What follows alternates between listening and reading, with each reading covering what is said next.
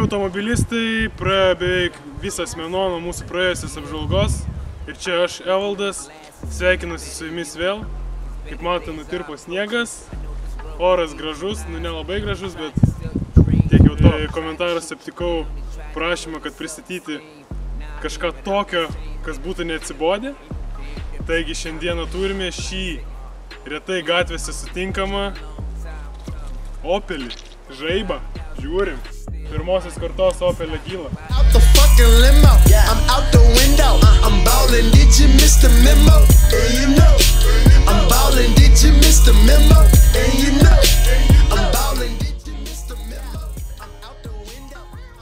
Taigi bendrai automobiliukas yra pagamintas 2004 metais, yra priskiriamas miestinių automobilių grupiai.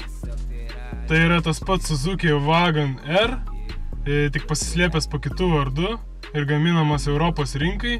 Įdomus faktas tas, kad Opelis buvo surinkinėjamas Lenkijoje, o Suzukis Vengrijoje.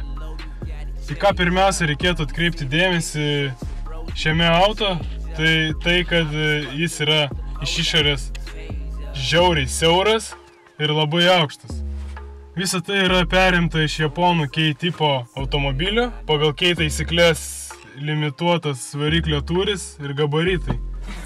Japonijoje tokie automobiliai moka mažesnius mokesčius ir turi specialias parkavimo vietas.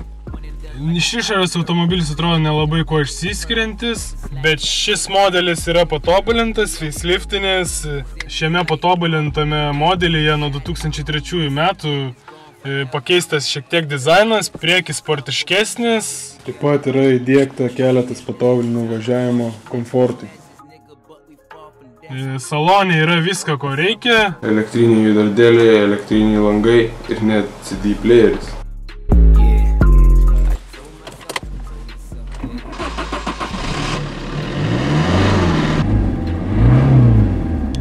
Nėra tachometro.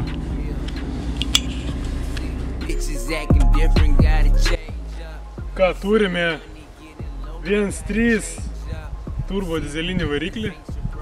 Beros, jo, jeigu neklystu. Tai yra vienintelis dizelinis variantas ir taip siauroje šio modelio gamoje variklių yra 1 litro ir 1.2 benzininiai ir šitas vienintelis 1.3. Šiaip pats variklis turi 51 kW, tai turbūt patys suprantat, kad nepalakstysit su šito automobiliu, bet manau miestui pats tas. O šiaip varikliai yra patvarus ir iki šių dienų suko kilometrus. Tai tiek apie variklius.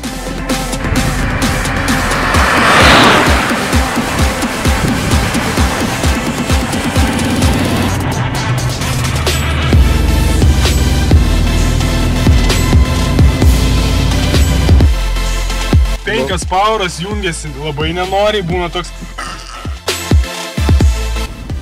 Tikrai nenori jungiasi. Vairas išvis...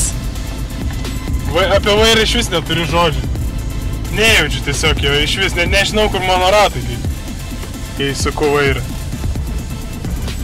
Bet nepamirškime, kad šis automobilis yra tiesiog ne tam sukurtas.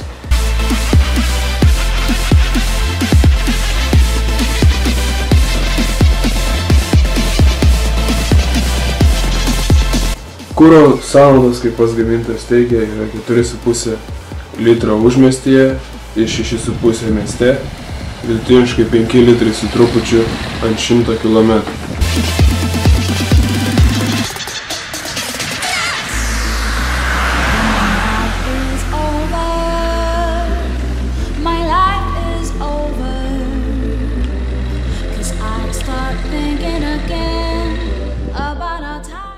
Apibendrinus, šis automobiliukas yra gan lėtas, išsibėgėja iki 100 km tik per 15 sekundžių, tačiau manau viską kompensuoja šiame mažame automobilyje esanti erdvė viduje. Dizaino prasme šis kaip skarbonka. Dizaino prasme nieko neišsiskiria, nebent savo aukštumu. Tačiau šį automobilį gali priparkuoti kur nori, tai yra didelis pliusas. Bendrai apibūdinus, tai yra puikus, ekonomiškas miesto automobiliukas. Taigi šiam kartui tiek, apžvelgėme šį mažiuką automobiliuką. Kaip visą laiką komentaruose rašykite savo pastabas, kažkokias idėjas. Taipogi prenumeruokite kanalą, jei norite pamatyti sekančias serijas. Be abejo, parašykite, koks bolidas turėtų būti sekantis. Susirinksime, apžvelgsime. Taigi kitų kartų ir sėkmės. Davai, chebra.